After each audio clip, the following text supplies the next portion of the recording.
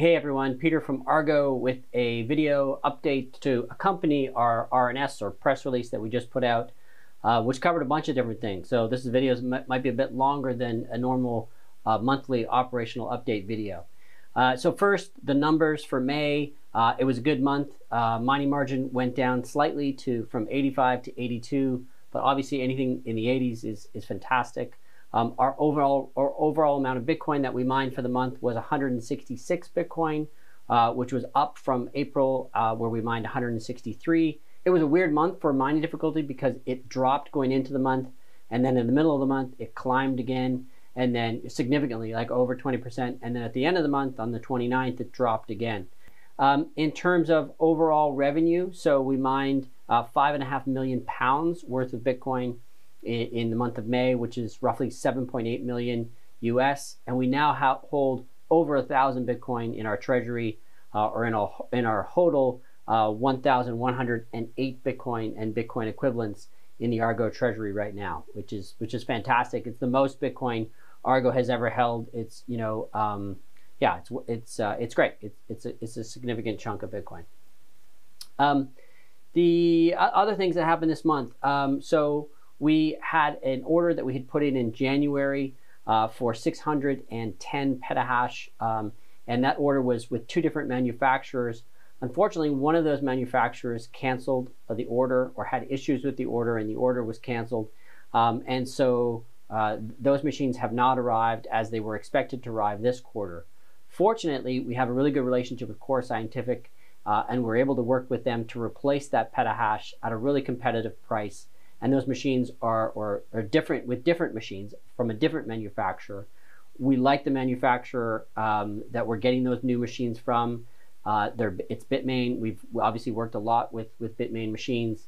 This is the S19J and the S19, which are a more efficient machine than we had ordered anyways, and a higher amount of terahash per machine. So the machines are going to be a little bit later. They're going to be installed in the fall instead of installed now. Obviously, that's not a good thing, but the good news is that hash rate is still coming. We've also upgraded part of that order, which was from a different manufacturer, from 70 petahash to 80 petahash. Not a huge amount, but enough to kind of make a difference that we thought we should announce it to the market. So all told, that 610 petahash is still coming to Argo, just a little bit later than we'd expected. Another piece of news that we announced in this RNS is an update in Texas. A lot of you have asked what we're doing in Texas and how the project is going there.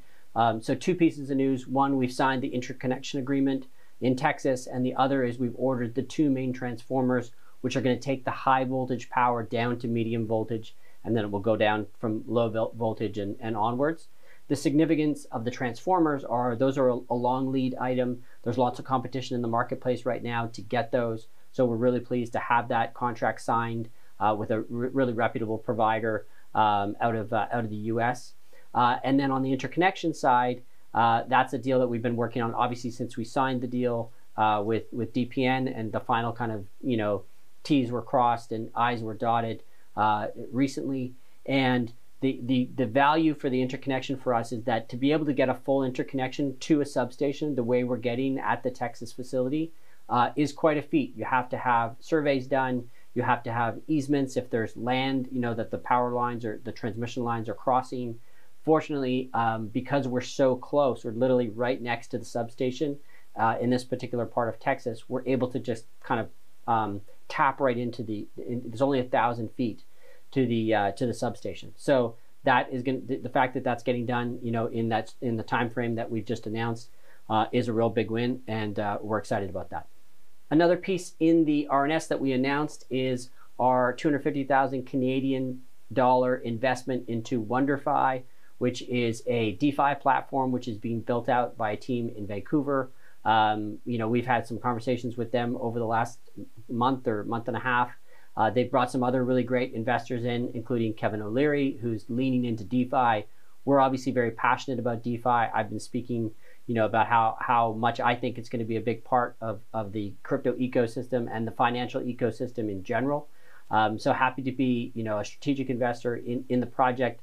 I will also be an advisor to the company, to the team, So this investment is just another piece of our overall digital infrastructure, or DeFi, or Web 3.0 strategy. And again, it's kind of just building out some more building blocks along those lines, and we're excited to be part of it.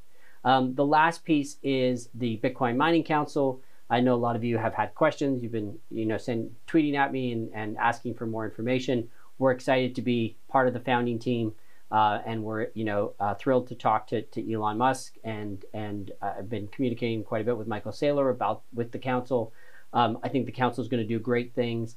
At this point, the charter is still kind of getting fleshed out, and the pieces are still coming together. But we expect the council is going to, have a big impact in ensuring that there's more transparency around Bitcoin mining, and being, a group that pushes the industry in the right direction. Obviously, energy usage and energy transparency is something that I've been very outspoken about, and Argo's push towards renewables is something that we're going to bring to the council, and engage in those conversations with other miners, large and small. The council is going to grow in members very soon, and yeah, we're excited to be part of it. So thanks everyone. That's the update. It's been a busy month. Always lots going on. Onwards and upwards.